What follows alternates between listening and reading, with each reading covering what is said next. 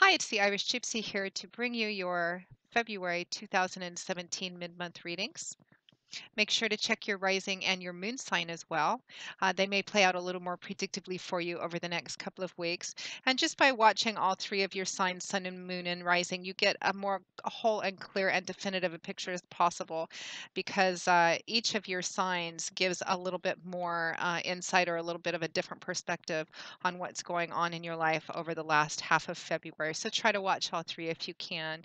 Thank you for joining me here today, and thank you for those of you who continue to watch and listen and follow my YouTube channel and for taking the time to write the feedback and comments. I really do appreciate your support and your continuous feedback. Thank you for taking the time for that. And thank you also, a note of gratitude for those of you who continue to keep me so busy with personal one-on-one readings. It's an honor and a pleasure always to read for you, and I'm grateful for the trust that you place in me to do so. And if anyone is interested in a personal one-on-one reading with me and you haven't read with me before, you can click on the little About button on my YouTube channel's homepage, which will give you a little more information and my email address. You can email me directly at Maggie1McGuire@gmail.com. I would be delighted to work with you or with anyone else if you care to purchase a gift reading for friends, family, or loved ones. It is the month of Valentine's Day, and I do um, a love compatibility relationship spread as well, a pretty in-depth one. So if you're interested in that, mention that in the email. I am also still doing 12-month year overviews as well if you're interested in that, along with all the other types and lengths of readings that I do. I'd be delighted to work with you. So if you would be interested in that, send me an email and we will go from there. Current turnaround time for readings, which is a question I'm always asked, is anywhere from a couple of days upwards of 2 weeks. Since I do readings full time, 6 days a week, I'm usually able to get back with you pretty quickly and set up something almost always within 2 weeks. So moving right along, let's get into this reading. This is for Cancer for February 2017, mid-month. What does the remainder of the month of February 2017 have in store for the water sign of Cancer? Cancer, our Cancerians. What does the remainder of February have in store for Cancer?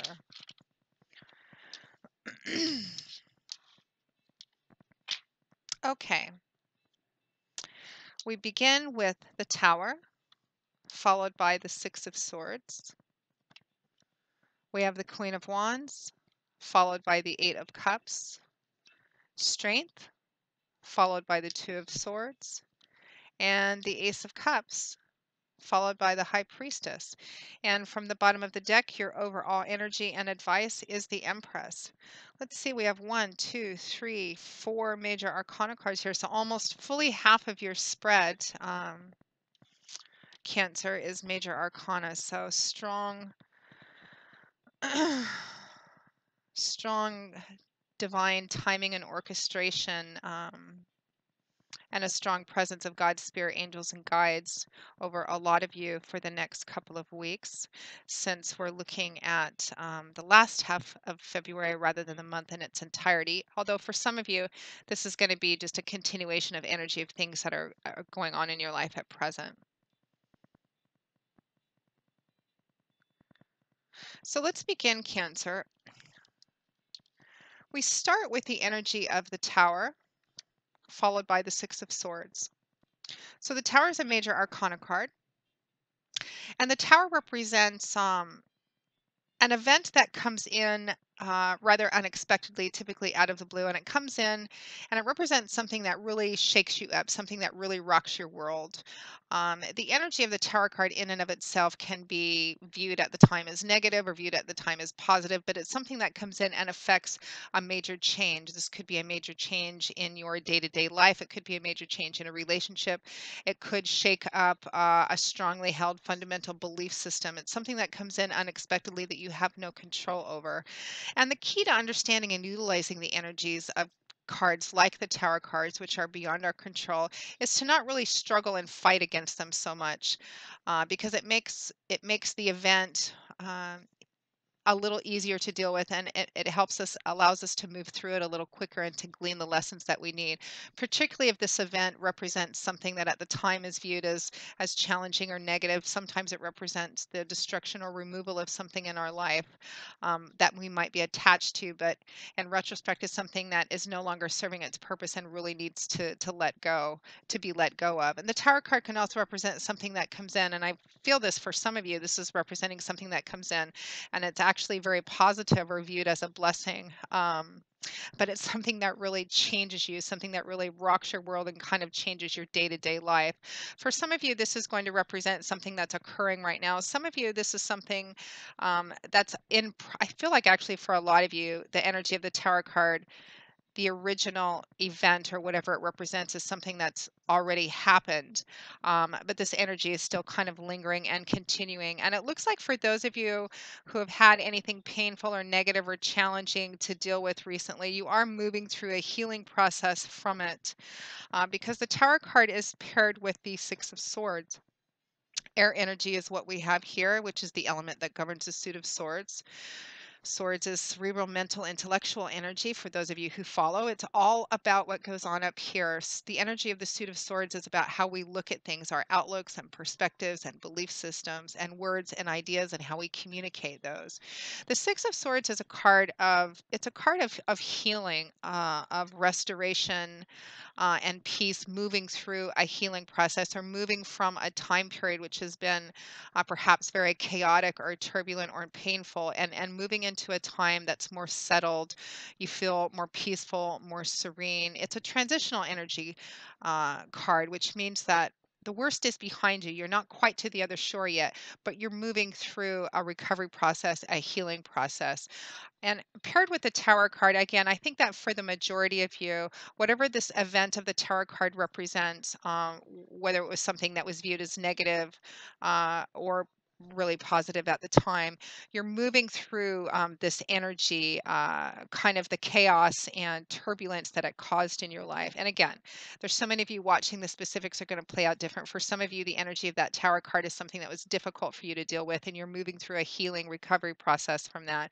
For others of you, this Tower card is something that came in very unexpectedly, but it's really a blessing and a positive thing, but it really kind of changed your life or really shook your world up nonetheless, and you're still moving through that energy, kind of settling into it, and kind of, you know, assimilating and acclimating yourself to it. I feel like some of you are, the overall card being the Empress, which can be a card of fertility. I feel like some of you just recently found out that you were pregnant, and either it was very unexpected, or you no longer thought you were able to get pregnant again, but you are. That's probably a very small handful of you, but I am getting that specific message. So we're moving through this energy around the middle of February. Now, next to that, we have the energy of the Queen of Wands, followed by the Eight of Cups. So the Queen of Wands, here we have fire energy, which is the element that governs wands. It's a fiery suit, dynamic, action-oriented. It's all about forward moving and creating and building and manifesting and change. Kings and queens represent individuals who've reached the master of their suit. So they typically represent individuals who are fairly mature, fairly well evolved, and kind of a pretty good way down the path of life. And they've reached the achievement of their suit. So they represent having reached a full maturity level of the character traits of their suit as well. So the Queen of Wands would represent, and for some of you, this is just going to be energy that you're utilizing to move through the next couple of weeks. And for others of you, this Queen of Wands is going to represent an actual specific person in your life, in your sphere, somebody who manifests these character traits. And this would represent a very dynamic individual, probably a fire sign, sun, moon, or rising, which would be Leo, Aries, Sagittarius. It's showing up as a female, as a queen, but there's thousands of you watching, so this could be male as well. It's a general reading, and it's not going to apply the same. So this would be a dynamic, action-oriented individual, somebody who's not prone to rest on their laurels for very long. They're very charismatic, probably easy on the eyes. People are drawn to them. This would be somebody who's a very good leader, good at getting the job done, and good at delegating and inspiring other people to get the job done. She's very good at problem solving, and if one thing isn't working, she figures out another way and immediately jumps on it. This is somebody who goes for what she wants, assertive, independent. Nurturing and loving, but enthusiastic, passionate, creative. When you think of everything fire signs are stereotypically, that's the Queen of Wands. So for some of you, this is going to represent the energy that you're utilizing, this very intentional, assertive, focused energy you're using to move through the remainder of this Tower card energy. For some of you, this is likely another fire sign person who's figuring strongly in your life over the next couple of weeks. And some of you, this may be some of you may have recently either gotten together with this Queen of Wands individual, or you have broken up or separated yourself from this Queen of Wands individual. For some of you, that Tower card might represent a breakup with this person, or for some of you, this might represent somebody who came into your life like a hurricane, just kind of blew in like a hurricane. But for a lot of you, there's a sense of kind of separation from this person. For a smaller portion of you, this Queen of Wands individual is somebody who's playing a very positive and beneficial role in helping you move through and away from whatever this chaos, turbulence, pain for some of you has been. A very good friend, a mate, even. Because that Queen of Wands is paired with the Eight of Cups, which is the walking away card, leaving something behind. We have water energy here, which is the element that governs the suit of Cups. Cups is a suit that represents our emotional landscape, emotions, feelings, relationships, love, very mercurial kind of energy. The Eight of Cups represents walking away from something which has turned out differently than what you thought it might be or was in the beginning, or something which may have satisfied you or served its purpose for a while, but it's already served its purpose and it's time for you to leave it behind. This man, these eight cups on the ground behind this man, uh, the implication is that he's tasted and drunk from most, if not all, of these cups. And while they may have satisfied him for a time, or he may have thought they were what he wanted in the beginning, at the end, after having tasted and drunk from most, if not all of them, he's come to the conclusion that it's no longer what he wants. This card can represent feeling somewhat disappointed or disillusioned, but very assertively and in a very focused and intentional way, making the decision to turn your back on it and walk away and seek out new horizons. Even if you're not quite sure where you're going to go, this card represents making the definitive decision that you are walking away and leaving something behind. So again, for some of you, this Queen of Wands individual represents somebody you are leaving behind. And for those of you for whom that resonates, it may be, it may have been a very a painful or very challenging thing for you to do, and you're still moving through healing energy from this. Uh, but you're manifesting strength also, as well as I look at the rest of the cards. For some of you, this Queen of Wands individual represents a partner or a friend or somebody significant to you that's helping you walk away, somebody that is helping you move through this breakup process or separation process. For some of you, it could even be you may have lost someone recently. And this Queen of Wands is kind of helping you through this healing and grieving process as well. You're not quite there yet. I kind of get the feeling for most of you, however the specifics are playing out in your life, this is ongoing energy, but you are moving through this. And for those of you who still feel like you're having a difficult time, head up, because the worst is behind you and you are moving through this. For those of you for whom have had your lives kind of shaken up by something really wonderful but unexpected, you're moving through that as well, and things are going to continue to kind of settle down. Now, next to that, we have the combination of strength, great card, accompanied by the Two of Swords. So strength is a card of self-acceptance in a lot of ways, of acceptance. Having the wisdom and the strength and the insight to recognize, to look at all of ourselves, to take a sincere and deep, honest look at everything about ourselves, everything going on within ourselves, particularly in this situation. Have the courage to to take control where you can, to make the changes where you're capable of making changes and need to make changes, and living in acceptance of the rest. This is a card that can represent facing your fears, your doubts, your insecurities, going through them, and the strength and wisdom that you glean on the other side from going through them. them a sense of peace and self-acceptance as well, which is how this woman has tamed this wild beast, which she's done so gently and so lovingly and with such a sense of acceptance as well, making peace with herself, and having gone through, faced everything she needed to, so she can move forward very courageously into her future. Particularly for those of you who feel like who've been going through a difficult breakup process lately, or who are in a situation where you're faced with something you feel you may not be up to the task. You are. And this is just about walking through that. Looks like maybe you get a little stuck there for just a minute. That strength card is paired with the two of swords, which is a card of being at a crossroads and perhaps feeling a bit stuck in that energy.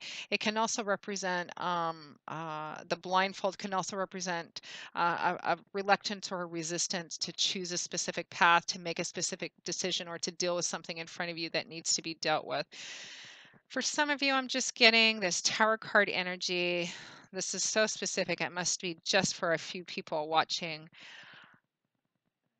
It feels like you have recently found something out, some kind of information, message, some kind of information's been revealed around this Queen of Wands individual in your life, and you haven't actually done anything about it, but you need to. And it feels like for a minute over the next couple of weeks, you may be in a situation where you're not ready to deal with it yet. You don't want to make a decision. You don't want to make a decision to deal with it one way or the other yet. You're still kind of sitting with this energy and trying to figure out how to work your way through that. It feels very specific. Some of you, it may be something you found out about a very good friend that was negative. It could be a partner issue. Maybe you found out about some infidelity or there's some suspicion. But I feel like for a small handful of you, there's some kind of information, something that's come to light, which has really kind of shook you up. And this energy of strength and the Two of Swords represents kind of being in a place where you don't know what to do about it yet, and you're not ready to kind of make a decision about where to go with it yet. But it feels like this energy is very short-lived, because at or towards the end of February 2017, perhaps moving into the beginning of March, we have the Ace of Cups accompanied by the high priestess. I like to see this energy because you're moving out of this. For those of you who get kind of stuck in, I don't know what to do, I don't know where to go, I don't know if I want to deal with this, I don't know if I'm up to this. It looks like that's just a stumble. You come out of that energy pretty quickly, a lot of you, with this energy of the Ace of Cups and the high priestess. So the Ace of Cups, aces represent the number one. It represents the beginning, seeds which can be planted and if taken care of can fruit, can come to their full potential. It represents the beginning of something that has a lot of potential to grow into something quite extraordinary. So this is the Ace of Cups. Cups is relationships, feelings, emotions. So this can represent, for some of you, new love and romance. For some of you, this can represent new emotional beginnings in an already established relationship, reconciliation energy, a new beginning, coming back together again, something which was broken, kind of healing and coming back together again. There may be reconciliation for some of you.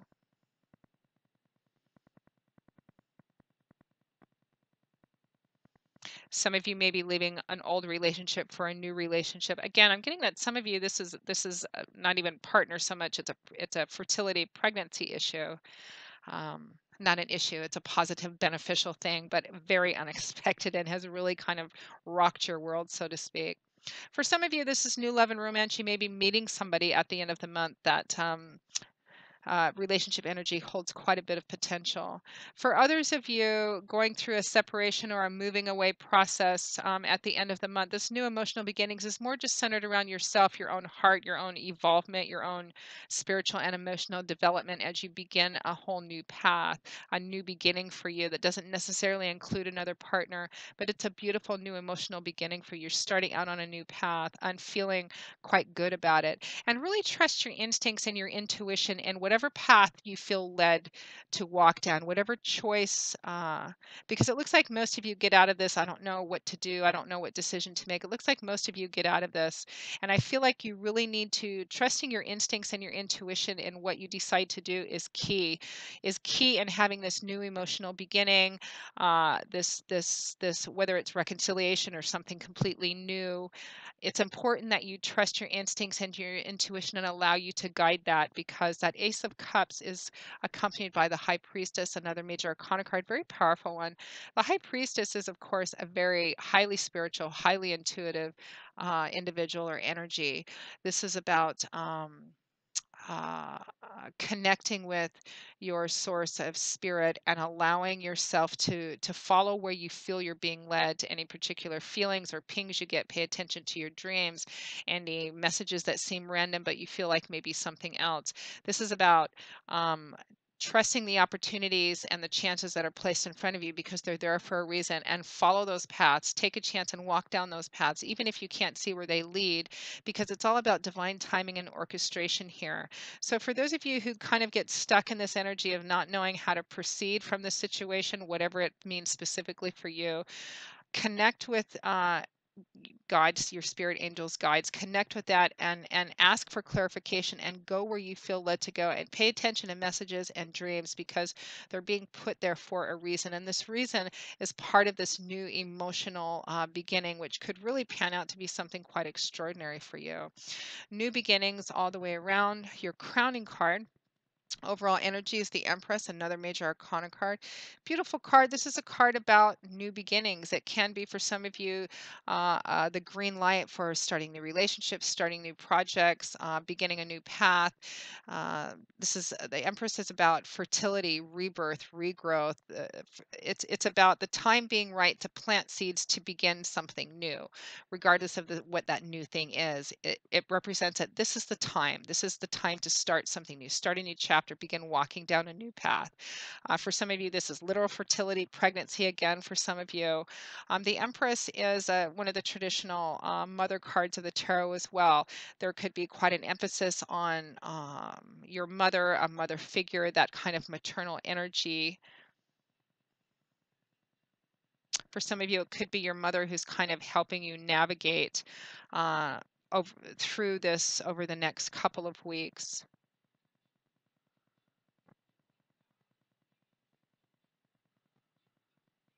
For some of you, this might be your energy that you're manifesting over the next few weeks as well. So mostly water and air energy here. A lot of emotional, mental thoughts and feelings over the next couple of weeks. Moving through a healing recovery process, trying to decide what new direction you want to go in, making a choice to. Some of you have had something challenging to deal with in front of you, very unexpected. Some of you may view this as challenging. Some of you may view it as positive. It's all positive in the end, but it does look like whatever spawned this initially was very unexpected. But it looks like you get out of any stuck energy you may be in, and you do allow your intuition and your instincts to kind of guide you. Connect with the divine, allow yourself to be, open yourself up for wisdom, insight, and clarity, and allow what comes in to guide you, because it's there for a reason. So it looks like at the end of February and moving into March, Cancer,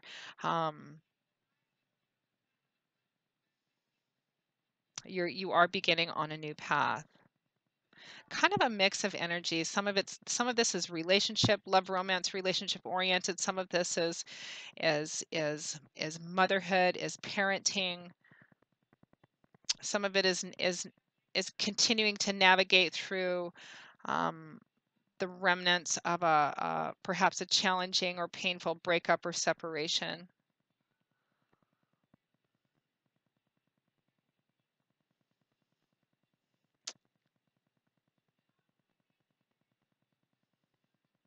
And some of you, this has something to do with a close friend. That Queen of Wands I'm still getting for some of you is not, it's not love and romance, and it's not family, but it's a close friend. It's something to do. Somebody got handed some information, something came to light that really kind of shook you up.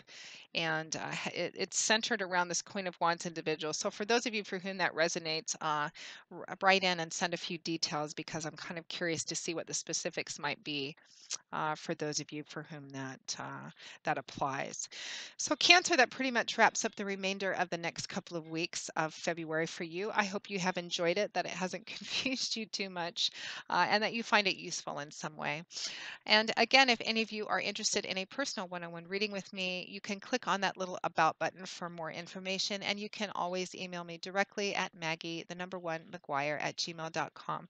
I would be delighted to work with you. Thank you so much for watching, and I will see you all again in a couple of weeks for the March 2017 general readings. And I wish you all a very happy Valentine's Day. And as always, until I see you again, much joy, peace, blessings, and a happy life. And I hope to see you soon. Bye bye.